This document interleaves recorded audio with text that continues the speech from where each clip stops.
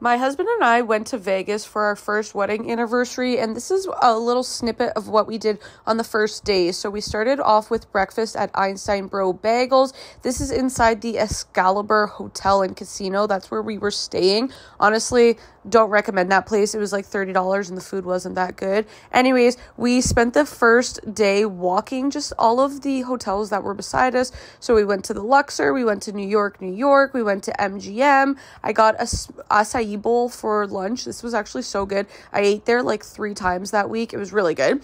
Then we went to Wet Republic. We got in for free and Little John was DJing, which is so cool. That was like, I was living like early 2000s. Like, it was so fun. And then we had a nap and we got a sub for dinner. We were exhausted.